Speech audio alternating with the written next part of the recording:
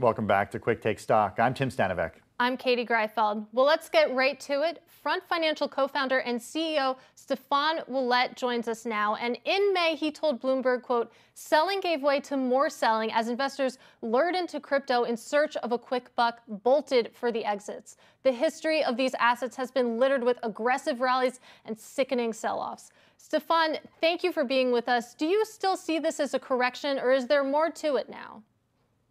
Well, actually, I see it as range-bound trading. This whole $30,000 to $40,000 Bitcoin price has been a real sickening one for us crypto traders. I'd like to remind everyone, if we were having this interview this time last week, you'd been asking me, do I think that the $41,000 breakout's going to continue? But now we're back here to, we're looking at a breakdown of 30,000. We're just now rebounding out of it, so I don't know if we've seen the direction yet. The futures market is extremely flat. The Bitcoin market just really has no idea where it's going right now. I think a lot of mixed signals are confusing traders. What are those mixed signals that are confusing traders? Why does it have no idea where it's going right now?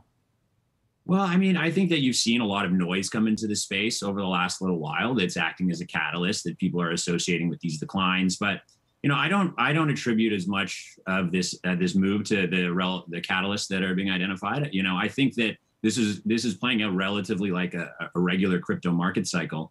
That started with very kind of inauspicious beginnings where people were viewing Bitcoin as an alternative to gold. And then, a year later, we've got DeFi tokens that have existed for only a matter of months with billion-dollar valuations. We have NFTs that are, in trading above $50 million that have an artist backing them with no kind of prior history. So, I think that you've got really extreme valuation bloat that is impacting some of the more kind of long-term likely to survive projects like a Bitcoin.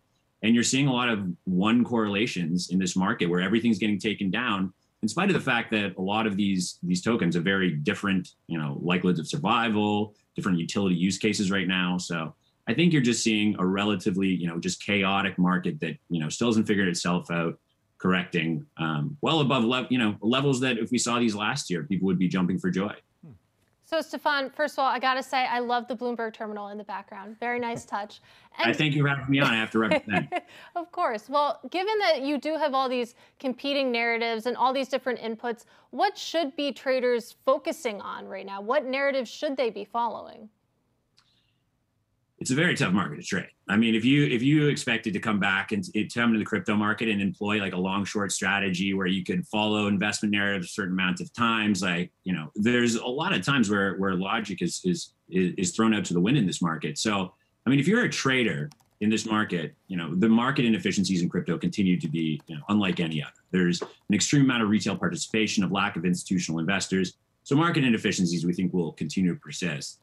For the retail investor or someone around that, on days like today, we tell people, we don't speak to retail, we only speak to institutions, but I would say to any crypto trader is, remember why you got in the first place. And if you got in the first place for a flippant reason, remember how this feels. But otherwise, if you got into an asset like Bitcoin because you thought the usage metrics were increasing and this would continue to grow as an important asset globally, I think you're seeing all those metrics. You're continuing to see, usage metrics increases, wallet balance increases, things that have been increasing kind of like this for the last, 10 decade in the asset, while price has been going like this.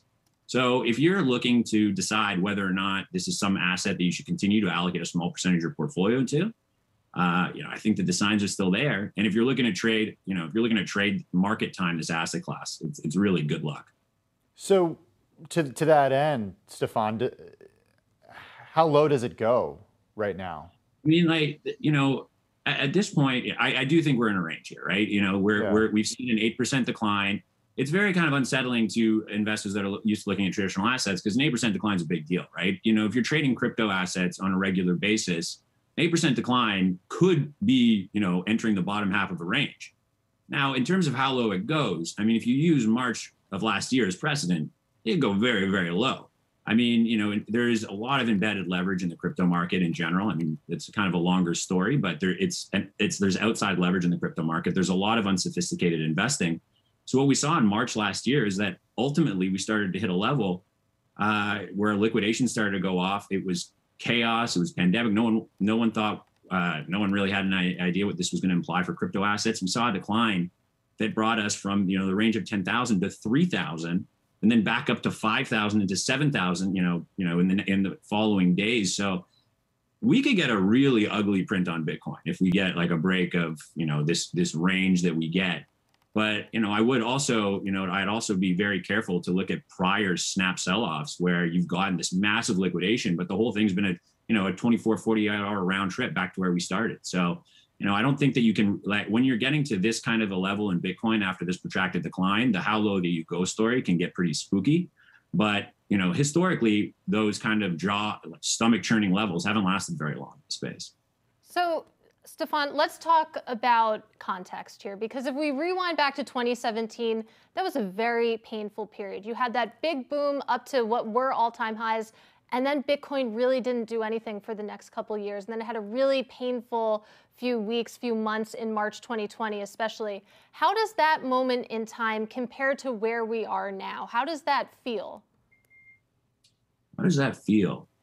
Yeah, I mean, the March 2020 element was, this feels a lot more like 2017 than March 2020. I mean, March 2020, crypto is reacting to just the chaos that came out of, the NBA shutdown, leading to people realizing we were in a pandemic ultimately. But,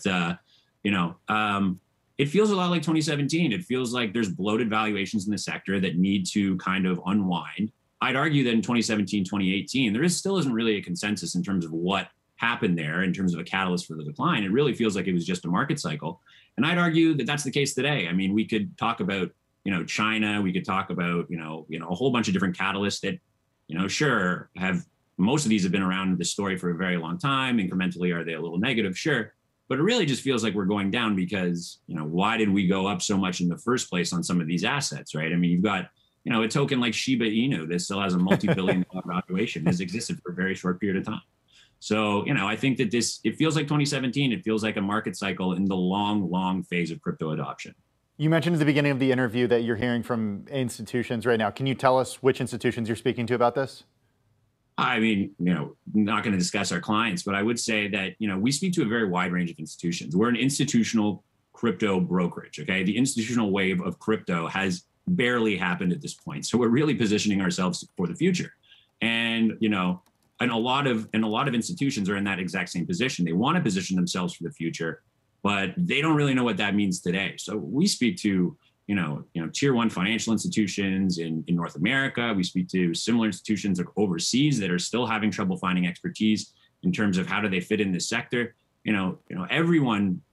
Everyone is curious about Bitcoin and cryptocurrency, but has very few outlets to go to that they feel are a reliable source. So, people are making a decision right now. There's people that are kind of mid-project at, a large financial institution that wanted to dip their toes in. Now this decline, they're not sure. Crypto is still very inconvenient for a lot of the incumbent players. So the reality is a lot of these firms want the space to go away.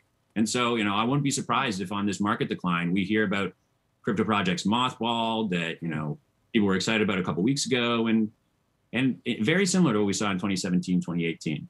Wow.